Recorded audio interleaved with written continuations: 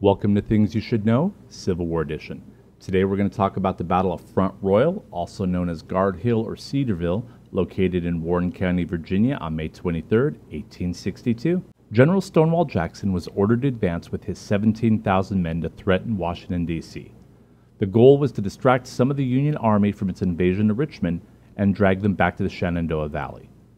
Meanwhile, Union General Banks had received orders to deploy his men at Strasburg to stop any Confederate movement, and an additional 1,500 men were sent to Front Royal. Jackson took his men and silently made their way to Front Royal, where they commenced a surprise attack on the 1,500 defenders. Jackson sent the Confederates 1st Maryland and the Confederate Major R.C. Wheat's Louisiana Tigers to surprise the Union's 29th Pennsylvania and the 1st Maryland Infantry. Yes, there are two 1st Maryland Infantries, one Confederate, one Union. The 1st Maryland Infantry under the Union command of U.S. Colonel John R. Kenly. As the 1st Maryland Infantry of the Confederate forces approached the town, they noted that Kenly had formed a defensive line on Richardson's Hill. Even though they were outnumbered severely, the Union forces held the Confederate attack for more than 2 hours. It was at this time that Kenly noticed additional Confederate cavalry approaching from the west and decided to pull his men back.